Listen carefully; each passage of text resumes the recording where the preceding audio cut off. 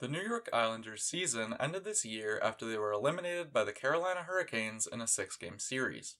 Despite the length of the series, it was largely controlled by the Hurricanes. This is despite the Hurricanes missing star forward Andrei Svechnikov and not getting anything particularly special from their goaltending. The New York Islanders are not far removed from the team that made back-to-back conference finals in 2020 and 2021. However, there have been plenty of changes since then that have changed the capabilities of the franchise. With two disappointing seasons after two excellent ones, it seems fair to ask, with the way the Islanders are currently built, can they get back into range of a Stanley Cup? There's no question that Barry Trotz, when he took the Islanders' job, was viewed as one of the best coaches in the NHL, having just come off of a Stanley Cup victory with Washington. In his first year, Trotz took a team that wasn't even expected to make the playoffs to 103 regular season points.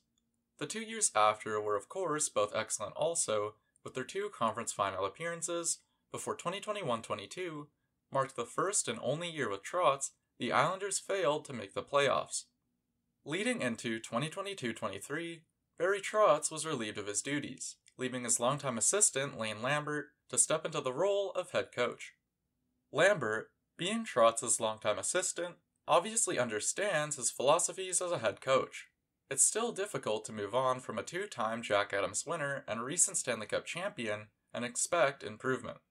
The Islanders of course did make the playoffs this year though, and with their squad not expected to be great going into the year, it's fair to say that Lambert did a good job in his first year.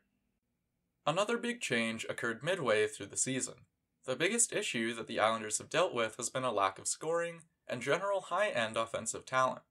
To help fix this, the Islanders traded Anthony Beauvillier and futures in exchange for Bo Horvat.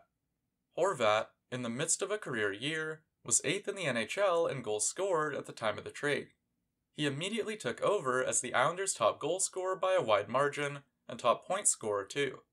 A week after the deal was made, Horvat signed an 8-year, $68 million extension, making him the second highest paid player on the team next season after Barzal. But after the trade, Horvat regressed back closer towards his regular scoring clip, only scoring 7 goals and 16 points over his 30 regular season games and only 2 points in 6 playoff games. Bo Horvat is a great piece to add to any team. He's good at both ends of the ice and a reliable 25 to 35 goal scorer. Acquiring Horvat when they did though caused the Islanders to pay a big price for his extension, now locked into an $8.5 per year deal for a player that's most likely a second-line center or 1B on a true contender. Maybe Horvat bounces back in year 2 and ends up scoring like he did for Vancouver at the beginning of 2022-23. Until he proves himself to be that player again, it looks like the Islanders overpaid to bring in a solid top 6 center. These are the major additions to the team since 2020 and 2021.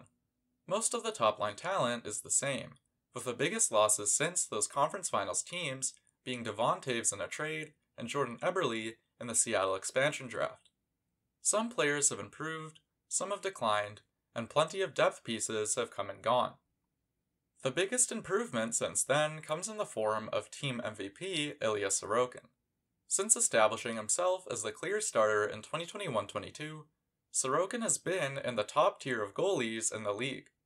Over the 2-year span of 2021-22 and 2022-23, Sorokin has had the joint second best save percentage, behind Linus Ullmark and equal to Igor Shesterkin, both of whom will be Vezina winners once Ullmark wins it officially this year.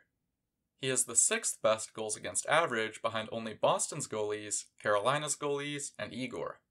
And, by MoneyPuck's model, he has 51.5 goals saved above expected over the 2 years, with the 3rd most in 2022-23 at 38.7.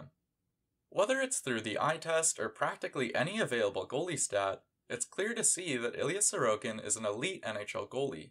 With an elite goalie, anything is possible, and it doesn't hurt that the Islanders run a defensive system backed up by high-quality blue liners.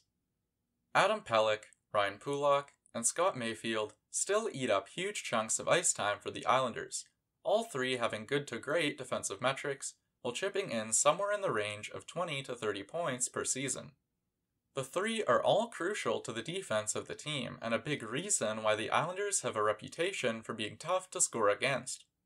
The big offensive driver from the back end has become Noah Dobson. Dobson, still only 23 years old, has had plenty of ups and downs this past season. Dobson has a very powerful shot, which allowed him to score 13 goals for his second season in a row. However, many might argue that Dobson has actually taken a step back this season as a result of his defensive liabilities. At only 23 under a very team-friendly contract, the Islanders will most certainly be wanting to hold on to Dobson. Under their defensive system, Dobson's mistake should be something that is improved by their coaching staff over the coming years as they hope to develop him into a true top-pairing defender. The top scorer on the team this season was Brock Nelson, an incredibly underrated and versatile top-six forward. Nelson scored 75 points on the season, a total that put him 24 points above next closest Islanders team scorer, Mathew Barzal. Barzal is far and away the most purely skilled forward on the Islanders, capable of doing things on the ice that no other Islanders player can do. Despite playing 5 seasons since, Barzal's career high in scoring is still his rookie season. It's clear that Barzal has the capability to be a consistent point-per-game player, but he's been unable to do so since his Calder-winning year. Hopefully, he'll be able to avoid injury and reach that mark soon enough. Backing Barzal, Nelson, and Horvat are a host of 30-plus-year-old two-way forwards, including Anders Lee, Kyle Palmieri, and Jean-Gabriel Pageau, among others. Another major concern for the Islanders as an organization is the lack of young talent, something that most teams in the league usually have available to draw on, even top contenders. The Islanders have one of the weakest prospect pools across the league, and trading away Aatu Räty and their 2023 first for Horvat didn't do them any favors in fixing that. Their best chance at a star prospect comes in the form of William Dufour, a 2020 fifth-round pick who has exceeded all expectations and looked excellent at both the QMJHL and AHL level. Aside from him, it's tough to envision any of the Islanders' prospects making an impact on the team anytime soon. So, what the Islanders have is an elite goalie, good to great defensive group, and average to below average forward group. It's not far off the level of quality the 2020 and 2021 teams had, at least on paper. But those teams also had Barry Trotz. The Islanders are a weaker team now than they were in past years, but that doesn't mean they don't still have a decent chance at fighting for a championship. On paper, the Islanders don't come close to matching the high-end talent of teams like Toronto, Vegas, or Edmonton. But again, what they have in Sorokin is something none of those teams can come close to either. As long as Sorokin is playing at an elite top 5 or top 3 goalie in the NHL level, it would be a waste to not try and build a contending team in front of him. Sorokin is still only 27 years old, which is pretty young for a goalie. The Islanders have plenty of time to retool the team around him if they deem it necessary. With the Horvat trade and extension, Isles management signified that they fully intend to continue trying to compete.